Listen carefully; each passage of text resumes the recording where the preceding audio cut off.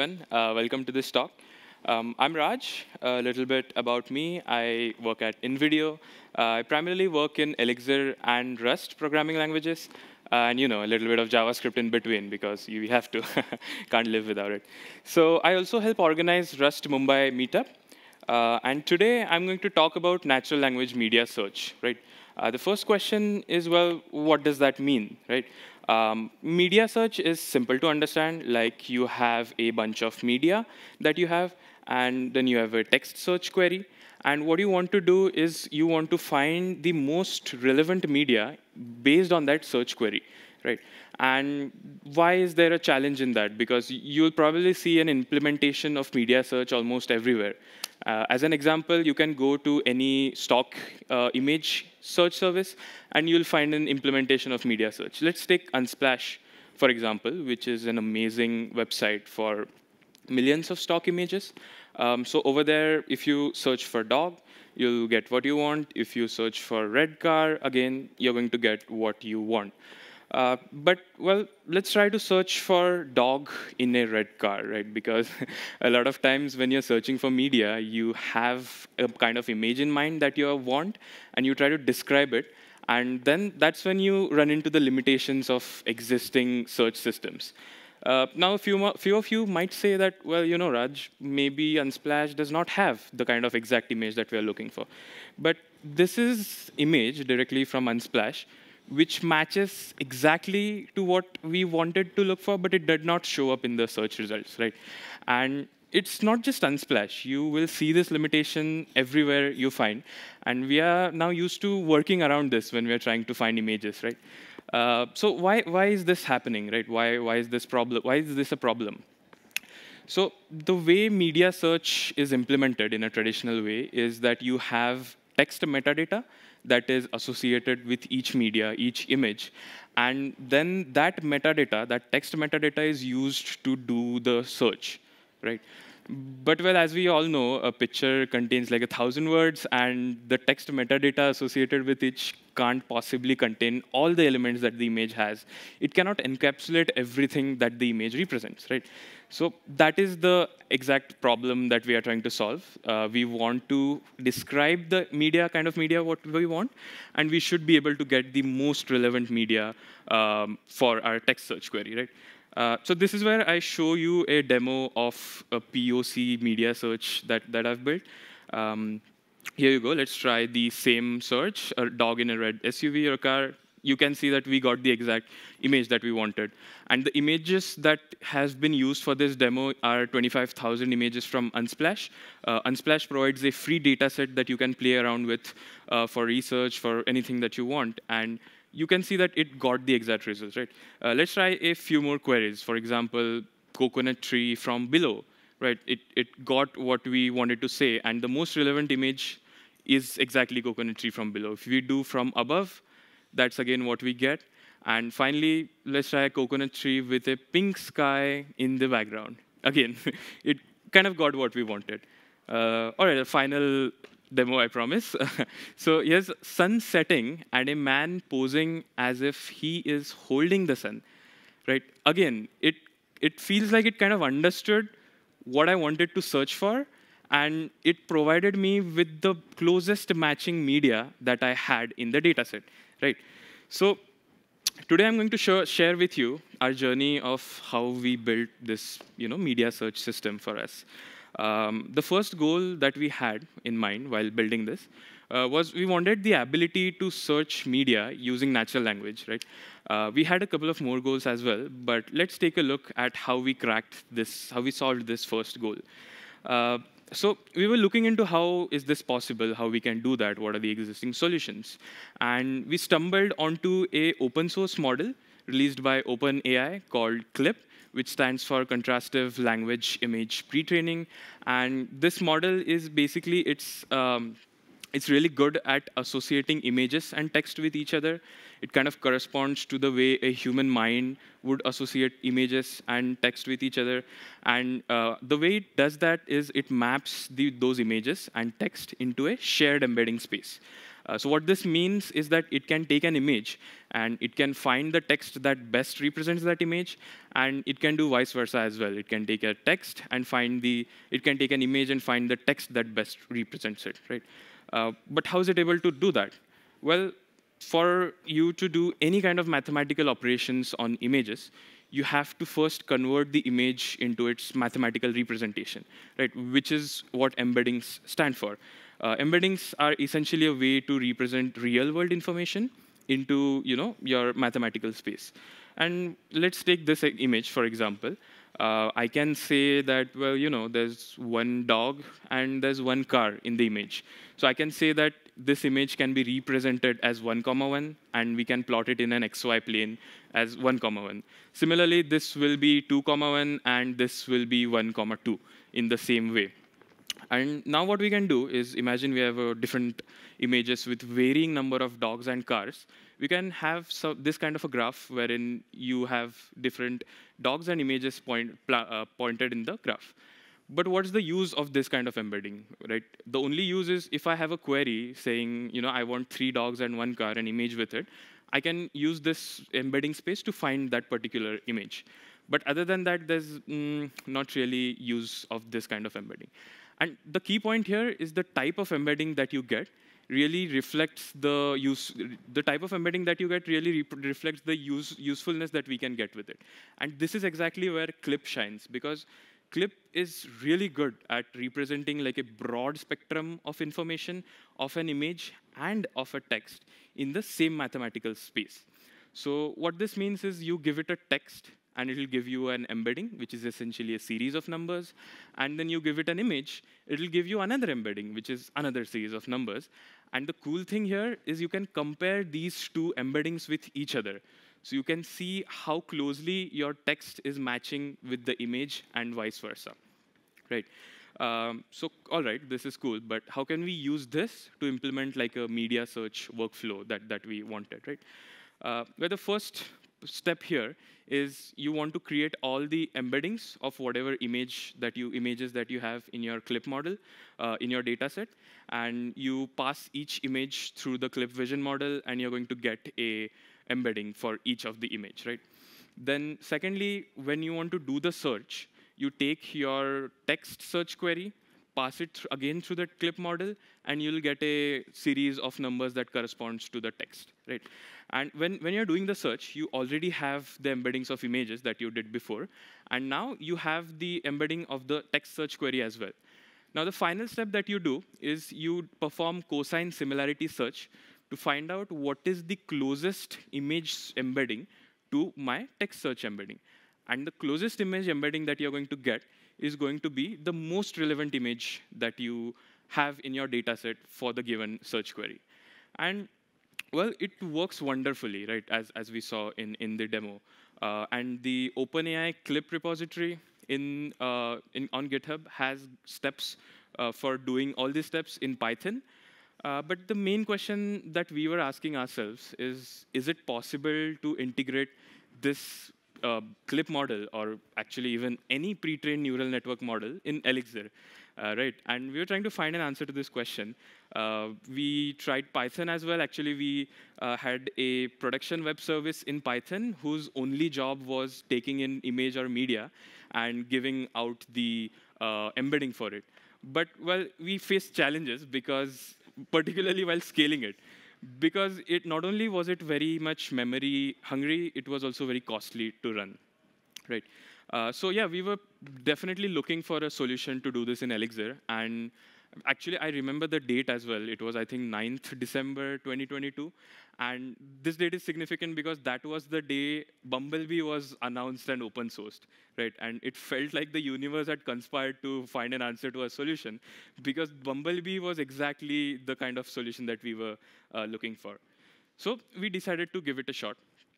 Just an introduction, Bumblebee actually makes it really easy to integrate models from Hugging Face into your Elixir applications. And I can actually show you. This is a test from the Bumblebee repository itself. Just 1 minute. Yeah. So this is a test from the Bumblebee repository itself, which shows how you can use Bumblebee to get a embedding using Clip. you can see how easy it is, right? All we need to do is we need to load the model. We load the featureizer, which is a pre-processing step for the model. And finally, we just create a serving and then use it. And here we get exactly the embedding of the image that we want, right? Actually, this particular step that creates the embeddings, that creates the serving is really powerful. NX servings are basically a way to kind of encapsulate everything that you want. Just 1 minute, going back here. Yeah, NX serving is a way to encapsulate everything that you need to do in machine learning in your Elixir application.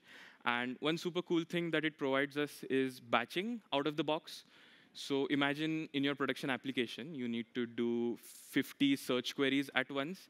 That means you need to convert 50 images and 50 text to embeddings at the same time, right? And what NX servings allows you to do out of the box is it will essentially batch all of the calls to the GPU instead of going one by one, right? And this does speed up things by quite a lot. Yeah. So the question that we were asking is it possible to integrate a pre-trained neural network model in Elixir? And the answer was an overwhelming yes.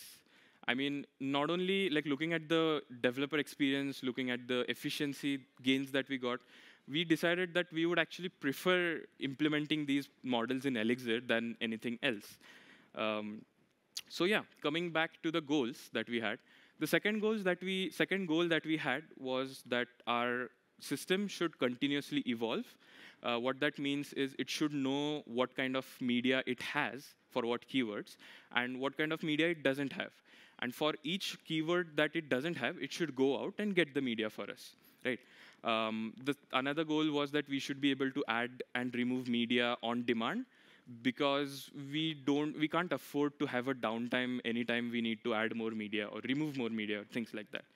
And finally, the system should scale with media volume and as well as search requests. So the basic idea to implement all of these goals would be pretty much the same that we saw in the media search workflow using Clip. We'll essentially take all of the images that we have, create embeddings of those, and then when we want to search, we'll do a cosine similarity search with that. But the key to scaling this whole thing really depends on where you store the embeddings and where you do the cosine similarity search. Because we are not talking about a few thousand media embeddings here, right? These are millions, tens of millions of high-dimensional embeddings, and doing cosine search on them is actually a computationally expensive thing. So if we are able to find out a way to kind of do that easily, half our problems will be solved. And that's where vector databases enter the game, right? Vector databases are specialized databases which are designed specifically for this kind of use case. You can store a lot of media, a lot of embeddings, any kind of embeddings in a vector database. And whenever you want, you can do a cosine similarity search or any kind of similarity search based on those embeddings, right? And we have tried a lot of vector databases in the past few months. And these are actually some of the features you should look for while choosing your vector database. And because this whole vector database concept is kind of new, a lot of databases are constantly adding new features and updating their things, right? So the first thing you want is approximate nearest neighbor querying. So the cosine similarity search that I mentioned, it's pretty computationally expensive to do on a lot of millions of medias at runtime and a lot of search queries happening at the same time. So ANN, which is approximate nearest neighbor algorithms, they kind of do an approximate plus KNN query. So you won't get the exact nearest neighbor, but it is pretty useful, and you'll get what you want with that, right? That's the first feature you should look for. Secondly, when you have millions and tens of millions of embeddings, your storage can kind of explode, right? So a lot of vector databases, they provide this quantization feature, which is basically a way to compress your embeddings and then do search on those compressed embeddings. Next thing, if you have a use case, for example, there's some media which you only want to show for paid users, people who are paying you, and there's some other media you only want to show for free users, right? In that case, you need filtering, and there's two types of filtering in vector databases. The first is pre-filtering, wherein before doing the actual ANN, it kind of filters out all the media that does not fit your query. And second is post-filtering, wherein it will filter out, it will first do the ANN, and then it will filter out the things that don't match. And what you want is pre-filtering, because post-filtering, obviously, like you can't guarantee that you will get the number of results that you exactly wanted. And so you should definitely make sure that the database that you're using supports pre-filtering, right? Finally, you need to check that the database that you're using, the search latency does not spike when you're indexing new media at the same time, because this is going to be crucial. All right. So using a good vector database will kind of solve more than half of our problems, but we still need to figure out the other things that we have, right? So based on the goals that we saw, we decided that we have a few different concerns that we need to solve for here. The first concern is content discovery, wherein we need some service to continuously look for new media and continuously make sure that we have updated media and things like that. So this service needs to interact with a lot of external APIs, get a list of media, maybe download it, store it, things like that. And it will maintain a table of the keywords that it has media for and it doesn't have media for. And it will constantly be running in the background, getting new media. The second concern is that we need to take each of that media that we are downloading and we need to index it. We need to create embeddings of it. And as I said, it's a computationally expensive thing. So we really need to be able to scale these two services independently from each other. And that's why the second concern is content indexing. We also do other things related to media, like creating thumbnails, converting them into their own format, things like that in this service. And to kind of synchronize between these two, we have a queue in between. And the final piece of puzzle here is the content search service, which is essentially fielding requests in real time using the vector database and responding to queries in production. So let's see how these work together. The content discovery service will take media from the external services, do things with it, and add it to the queue. The content indexing service will pick up data concurrently from the queue, and it'll process it, and it'll add it to the vector database.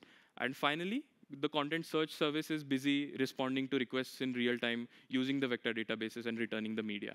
We really need to ensure that the content search service has acceptable SLAs, because that's what's going to be used in production. So in our case, the first and the third point were pretty trivial to implement, but the second point, wherein we needed to pick up data from the queue like concurrently, we needed to process it, and there was a lot of complexity there, because we were using Kafka for the queue, and we needed to ensure that concurrency is well maintained.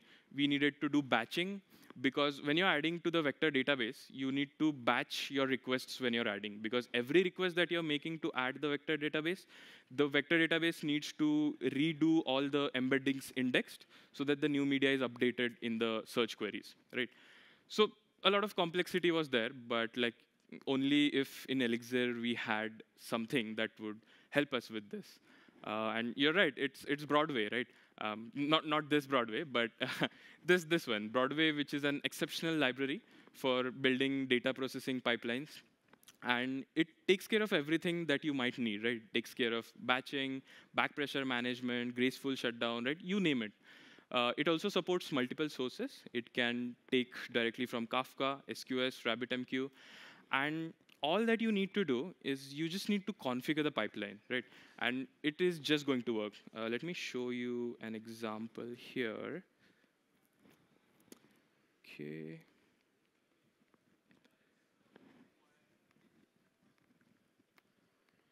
Yeah.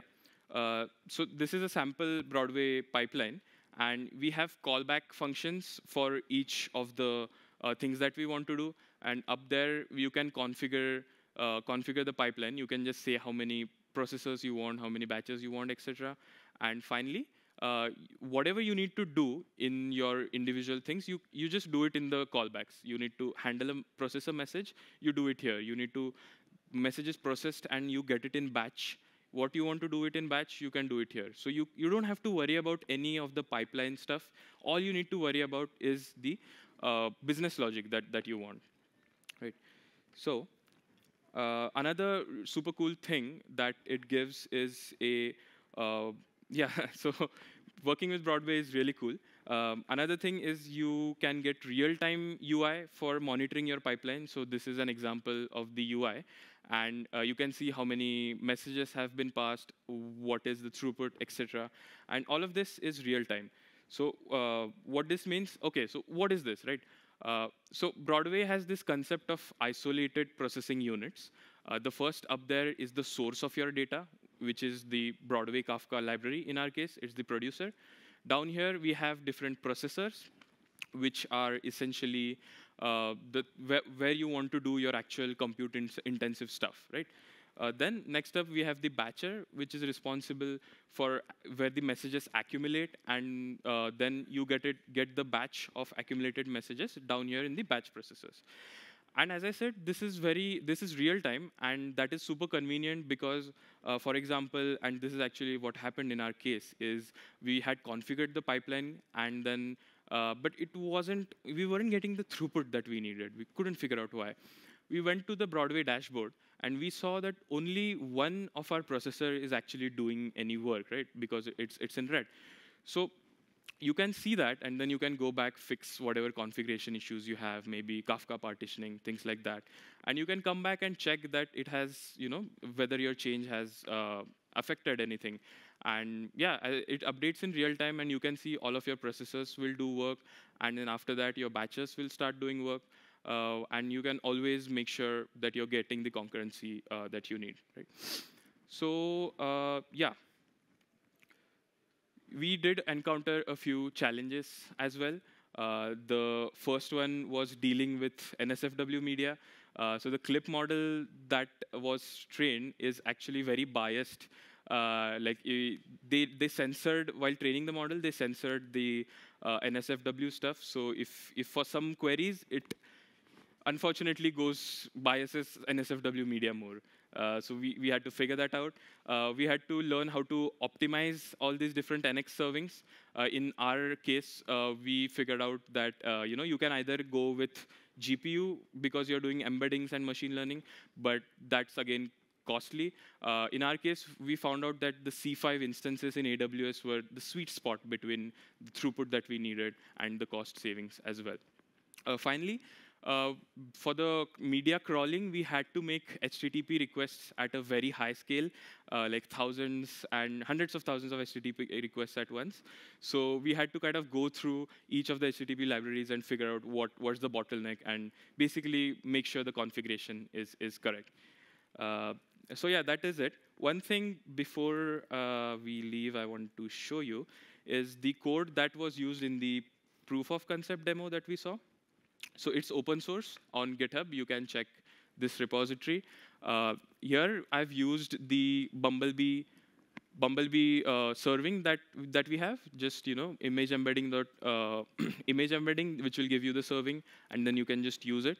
I have also implemented a custom serving which uses Bumblebee for the models, and the actual serving that is there is used. Is just custom written, mainly to understand what is going on underneath. So you can see what kind of inputs are given, to your model, and how batching takes place, and things like that. So yeah, this is open source. Feel free to have a look at it. And yeah, that's all. Thank you.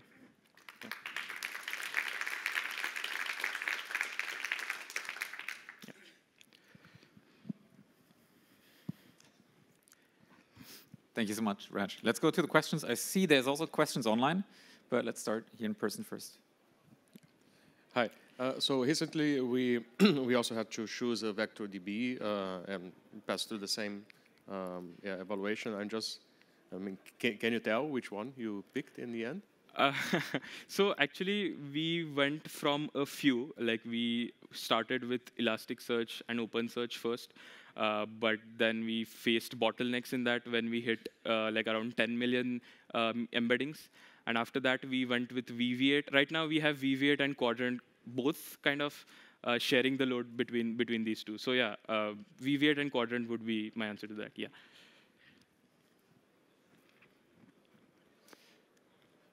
Actually, we have two questions here. One was about the vector databases, so you just answered that one. There's a second question. Do you have any information on the resources needed by comparing Python and Elixir? By comparing? The resource need of Python and Elixir? Yeah. So in our case, we had the resources. As in, what exactly is the question? Could you repeat? Well, the question just says needed by comparing Python and Elixir. So the resources needed when you compare Python and Elixir. Okay, so the answer to that would be, in our case, we found out that the advantage that we got from Nx serving, wherein we were able to batch requests at runtime, were really good. And we were able to save a lot of costs and run the models efficiently because of that. Because in Python, it's not yet possible and difficult to do this. Yeah, so the resource consumption was definitely a lot more in the Python side. Yeah. Sounds good. That's definitely something I heard already in this conference, that batching in Python is really difficult with models. Any more questions here? Then thank you so much, Raj. Thank you. Yeah.